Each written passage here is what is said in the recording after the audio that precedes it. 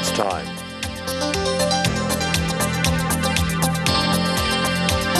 It's time. And now, it's time for Herman and Sharron.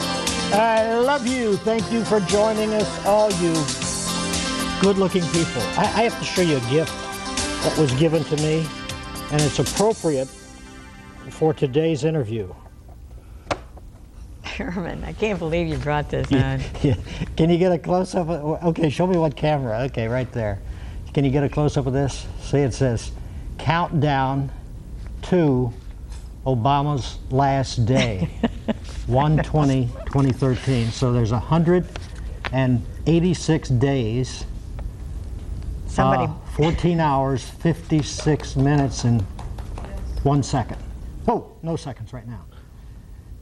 Pretty cute, huh? But look what they gave me on the back of it. It's a credit card with the communist leader, and it says, "Government Master, spin like there's no tomorrow" card. And over here it's got the national debt as 13 billion when this was given to me, but now it's about 16 billion, probably climbing. And Trillion. Trillion. It's hard to even think about that. Yeah. But anyway, it's kind of cute. I just thought I'd show you that. Anyway, do you know, I just heard yesterday that 30% of conservative Christians are not registered to vote. It's really amazing. For some reason, they just don't think it's And you conservative Christians necessary. that are watching this telecast will probably just gibber and talk about what's happening in the government after, if perchance we see the downfall of America another 4 years. And you will be chattering and talking. And I think I said it to your brother, I said people that don't vote should have their mouths sewed shut so they can't talk at all because they have nothing to say. Just a word to you. Well, hi everybody. Yeah, I don't have time to go, this direction right here. But I just had that on my mind. Yes, evidently you did. Today we have Steve Johnston yes. is with us. He's written a book, Tea Party Culture War. This is appropriate, especially for what I just showed you. He's experienced in Christian ministry, law, economics, and corporate finance. He's earned a Juris Doctorate degree from Western State University of Law and a theological degree from Calvary Chapel School of Ministry. He served as a chaplain in Orange County, Los Angeles, as well as Pelican Bay in California. That's maximum security prison. And he's wow. 6'4" and growing. I don't know about that. This guy is tall, and it's good to have you. Good to be here. Thank you so much. How long did it take you to put this together? Oh, I think a lifetime. Seriously? I have about 3,000 books at home. And so I've just been praying and thanking, and I guess God kind of prepared me for that book. So it's kind of a lifetime. It's interesting. I interviewed Pat Williams recently, and on the book that he wrote, and he said he has 700 books of the type that he wrote in his library. So he read them all to research for the book that he was writing. Right. That's interesting. Yeah, the problem with my book is, as you probably know, is that it deals with a lot of different areas: finance, Christianity, even I get into prophecy. And Wine Press, the publisher, said, "Why are you bringing prophecy into the Tea Party?" But I think it all comes with your worldview. Yeah. So. This is just words from a bio apparently written by you. The Tea Party movement represents American taxpayers who are tired of career politicians who make a living buying votes with taxpayers' hard-earned money. They are frustrated with current economic politics and feel abused by both the Republican and Democrat politicians. They are fed up with watching the U.S. dollar take the slow path of destruction from the imposition of inflation, sloth, theft, and waste. Pretty well said. Thank you. And how long did it take you to get your law degree? I think it was 2 years. Boy, you are smart. Did you pass the bar? No, I was interested in corporate law. I was interested in mergers and acquisitions, so I never really planned to be a trial attorney. My area was more corporations. So you never got into lying or anything like that? I just throw that out there. But you say, starting in the book, crossing the Rubicon. What does that mean? Well, give us a little history. Well, the Roman generals weren't allowed to cross certain areas. They weren't supposed to go to Rome, and once they crossed the Rubicon, as an example, then it was considered treason. And so that's one thing that Caesar did. He brought his army in. But I think with America, we're reaching a path where I think right now it's about 50-50. About half the people pay taxes, half don't. I think the Democratic Party has been, I mean, there used to be Southern Christian Democrats, but now it's being, I think, taken over by extremists, hardcore people that don't go to church and so forth. Well, you know, they're taken over by the unions, basically, right. and it's amazing because I was raised in Chicago, of all places. Mm-hmm. Born in Kentucky, my dad had a business in Chicago. And I remember the union leaders were the thugs, the baseball bats in their hand, man, and if you mess with them, they busted your knees or your head. And now they do the same thing, but with politics backing them up. Well, Chicago's been notorious with the Daley family and tough politics, hardcore politics. Oh, absolutely. It's a long history. Yeah. It's amazing. And now they just dress in nice suits and neckties and have the power of the government right behind them. Right. Yeah. So you talk about worldview of politics and religion. Okay, give us a lesson on what worldview, what that term entails. What does it actually mean? Well, your world, I believe there's a spiritual conflict, a war, a cultural war. And the culture war is divided between two extreme positions. One position is that Christian position, people go to church. You know, even Mormons and Jews. In the old days, in movies, you would have, back in the 50s and 60s, you would have a censorship. You'd have a priest and a Jewish rabbi and a Protestant, and they would censor a movie, and if it didn't pass muster, it couldn't be distributed. So anyway, one side you have people who believe in absolute values that come from God.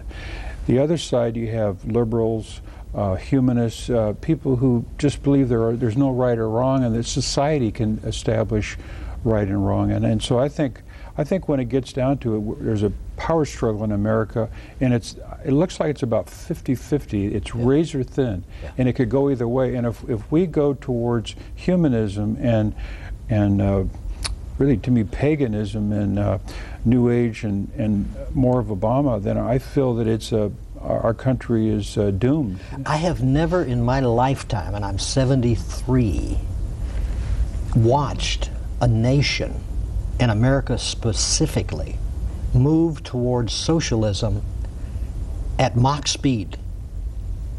That means they had all of this in place the day he took that oath.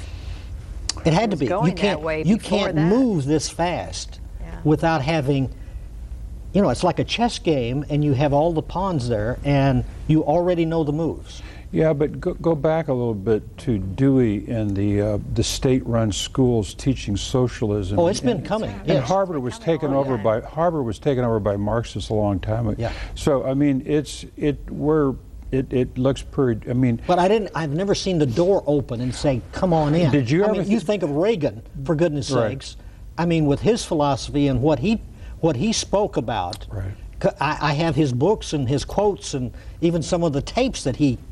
Did you ever think you would see the day that the President of the United States would be for same-sex marriage, men getting married and women getting married? Did you ever think you would see that day? Well, it's interesting you should say that, because that other little article I brought was the comic books now The heroes, they've just brought out one comic book, and the two heroes, two men, are getting married on the front cover of the comic book.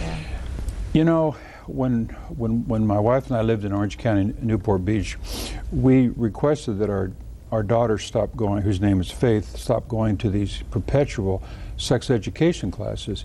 We were the only parents of 2,000 kids that requested this, and they didn't know what to do with our child, so they sent her to the library, and the other kids made fun of her.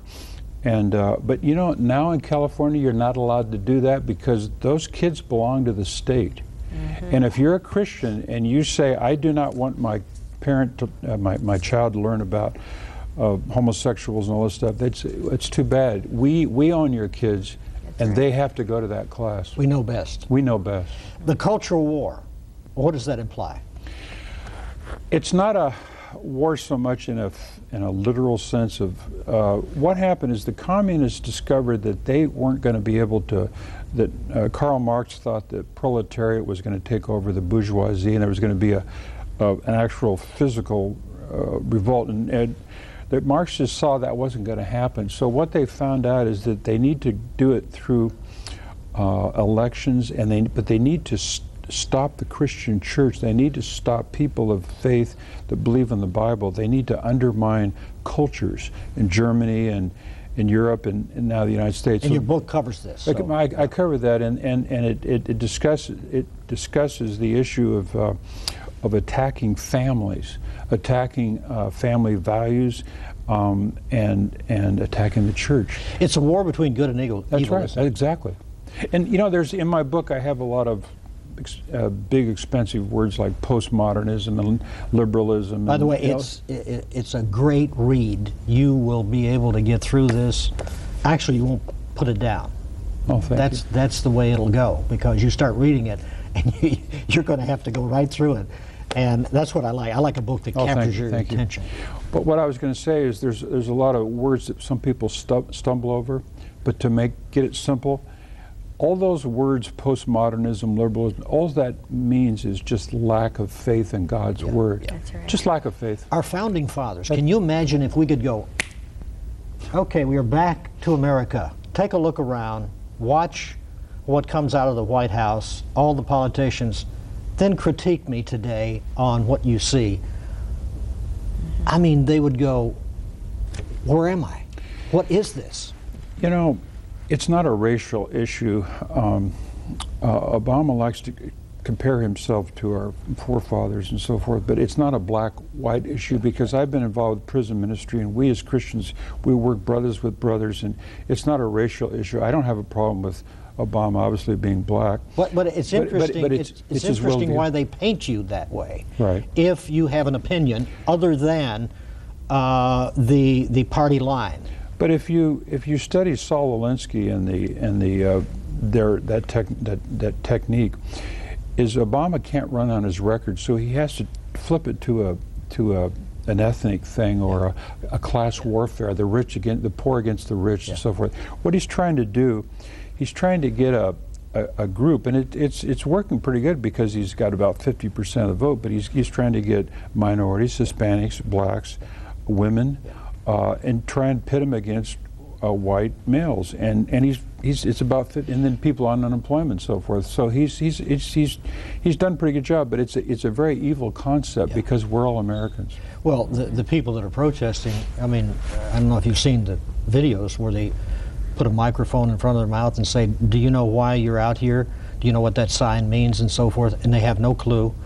And many of them will say, well, I don't know, somebody paid me to be here. And then they check a little further and they find out it's a union or some connected Soros or somebody that has paid the tab, but they're out there making it look like we are protesting because we are upset, whereas the Tea Party actually knew why they were there. Can I tell you a quick story about unions? Yes. When I was going to seminary, I was driving a bus to make a living, and there was a union protest thing at a building site, and they hired, like you said, they hired these people down in downtown LA, brought them to Orange County, but they used the non-union bus because it was cheaper. I thought that was kind of funny. Oh, yeah. Because they had You wouldn't call them hypocrites, would you? But these people weren't in the union, and they used me, which was non-union, to take to a protest site on unions. Is the Tea Party dead?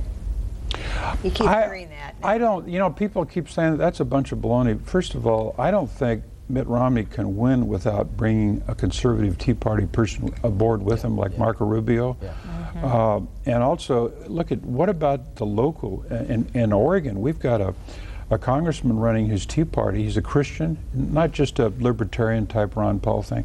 He's a Christian, and he may win in Oregon, in my district, 8th district or 4th district, and so it's also local elections. But absolutely, it starts there. Before we finish, so I do also want to talk not just about politics and the economy, but I want to talk about our schools and our kids, if you get a chance. In fact, I'm going right there. Okay. Hitler tossed the Frankfurt School out, and then their philosophy moved to America. Start there. Yeah, there were a lot of Jewish people involved with communism and so forth. And when Hitler came to power, a lot of these people had to flee. And so where do they go? They go to America, where freedom is. And a lot of them ended up at Columbia University, where Obama actually went, and some of them went to Harvard. And what they decided, what they found out is that, like I say, is that they couldn't overturn capitalism physically with a war. So what they did, like I said, is what they've done, and I say it in the book, is they've attacked our church, our family, our country, moral values, and they make fun of Christian values, and so the casualties of this spiritual war or cultural war are our children. Yeah. And if you teach our children that they're animals and that we're animals and that there's no right or wrong, then you lose control of the schools. Okay, now you've got to send, as parents, your children to public schools. So as much as you teach them at home, you send them to homeschooling. Yeah, but I mean, if not everybody can do that.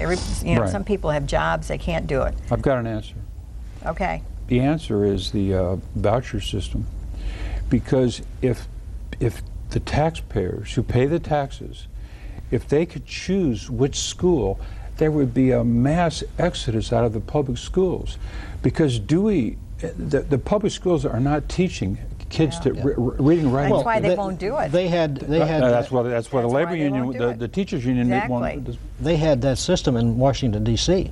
when Obama came in. He withdrew it. Yeah. Of course. And the minorities were loving it. They were getting a good education for the first time, going to a school that actually had competent teachers. And it's not the number of teachers and students. You can have a teacher with 70 kids in the classroom, but it's your worldview. It's your technique. It's all about it's authority. Worldview. It's authority. Yep.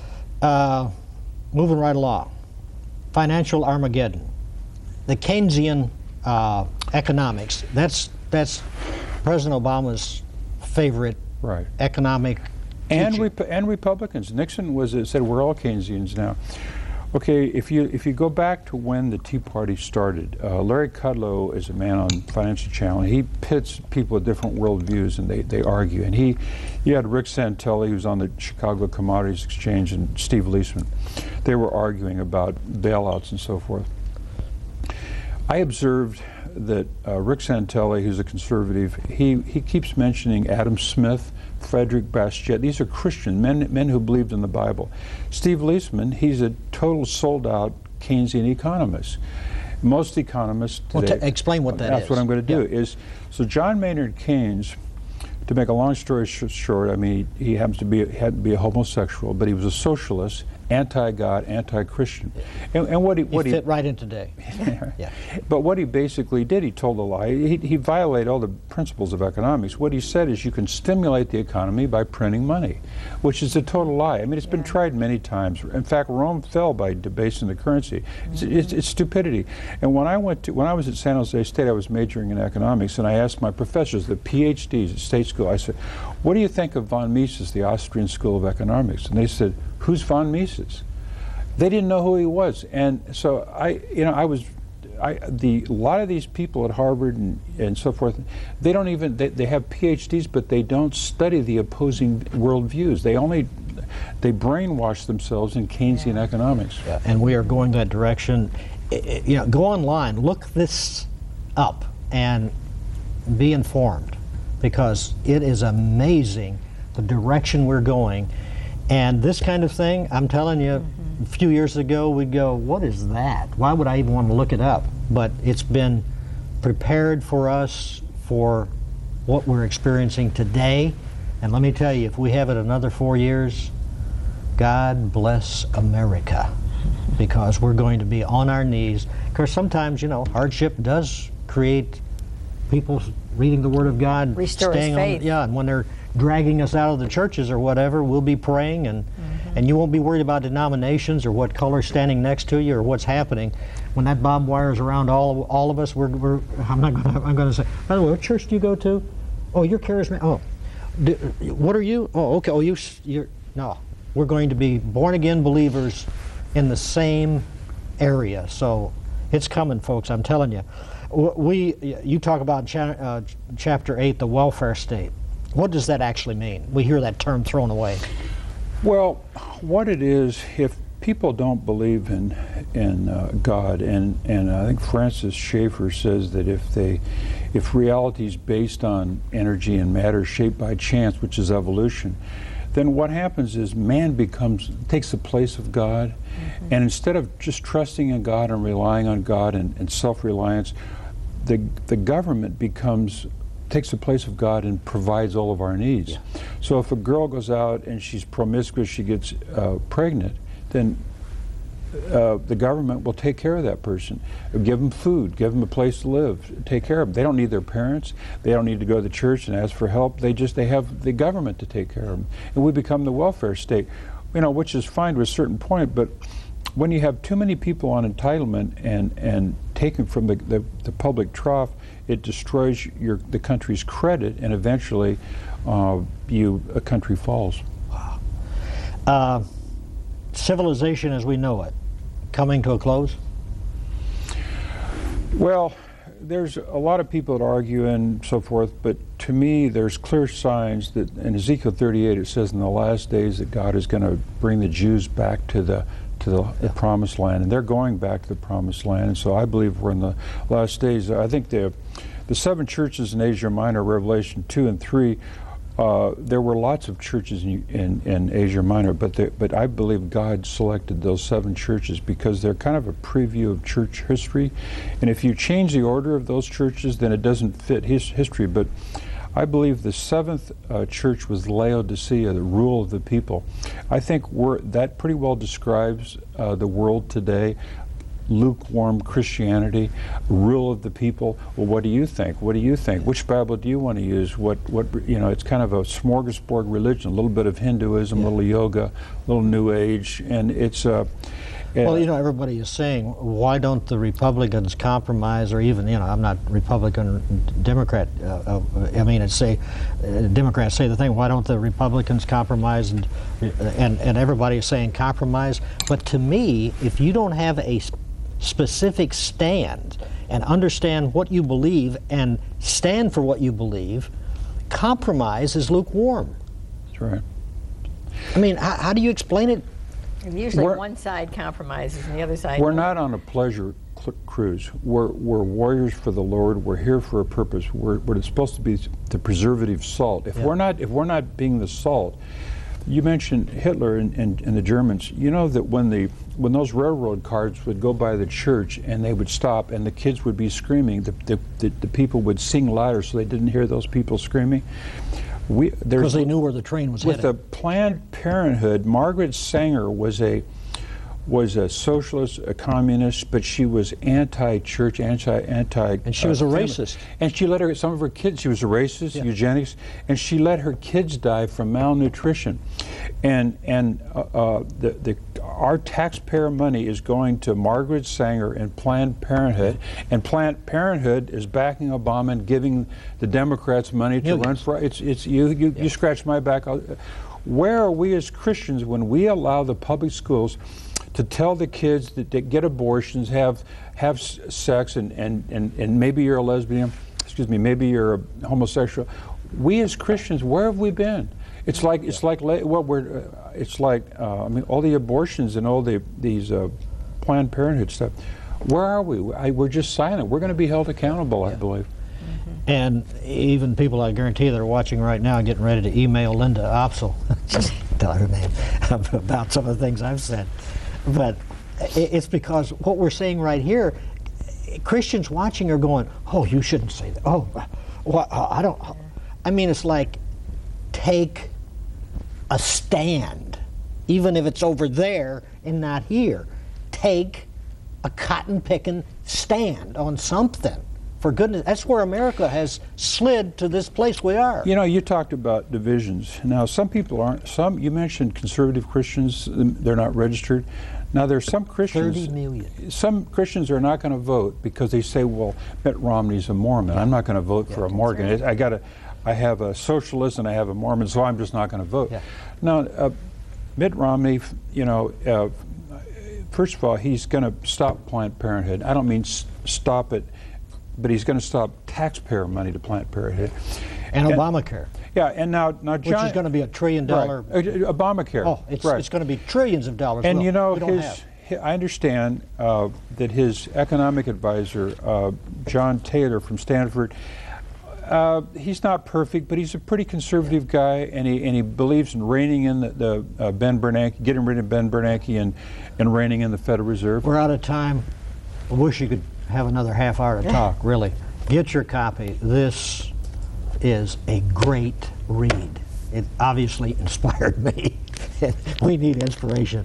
But let me tell you, if you're watching today, I don't care what the politics are. I don't care if a Republican, Democrat, independent, libertarian, whoever's in there. That's not going to save you. Okay? You're not going to get out of this alive. We're all going to die someday, unless the rapture comes. Do you know Jesus Christ as your personal Lord and Savior? That's why he came. That's why he willingly went to the cross, let them drive those spikes in his hands and his feet, dropped that in the ground, probably took the breath out of him, while he pushed himself up to say to those watching, "Forgive them, Father, for they know not what they do." And he bled and died for your sins and for my sins. All you have to do is say, "Oh God, be merciful to me, a sinner. I invite you right now to come into my heart and life. I trust you today as my Lord and my Savior." God bless you. Bye-bye.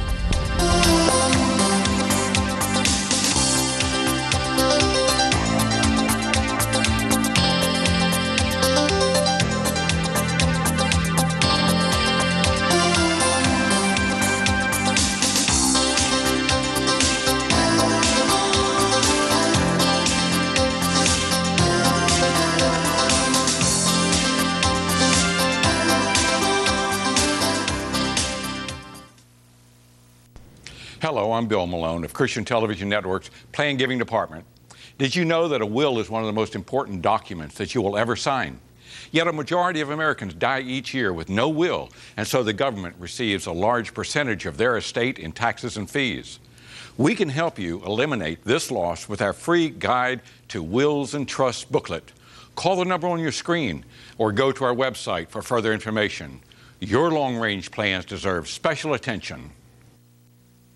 Watch Life Today, weekdays as James and Betty Robison provide real answers to real problems through compelling guests and miraculous testimonies. Witness God's love through inspiration, hope, and life. Join us in making a real difference in our world by changing countless lives and building stronger families. Don't miss Life Today with James and Betty Robison, weekdays on this station.